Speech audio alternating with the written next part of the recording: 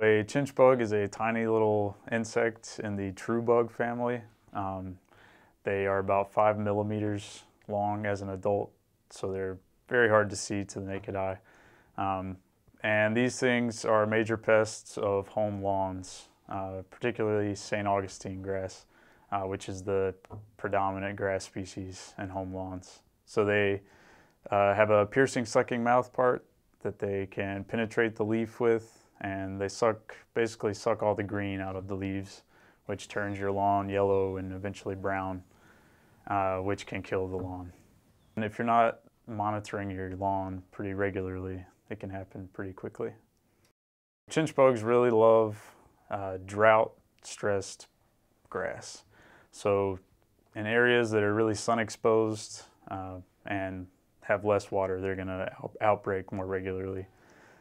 So in terms of monitoring, you want to look at your sun-exposed areas or areas that border paved areas like sidewalks and roads.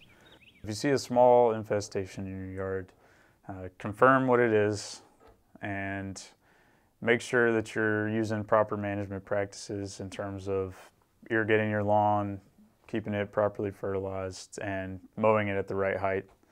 But if you're doing all of those things, then just a simple spot treatment of a pesticide should solve your problem.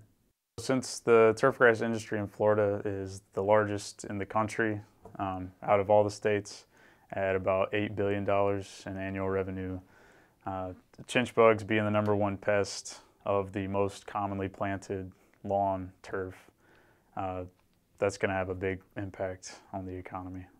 Here in Florida, the ecology and plants and insects are extremely dynamic.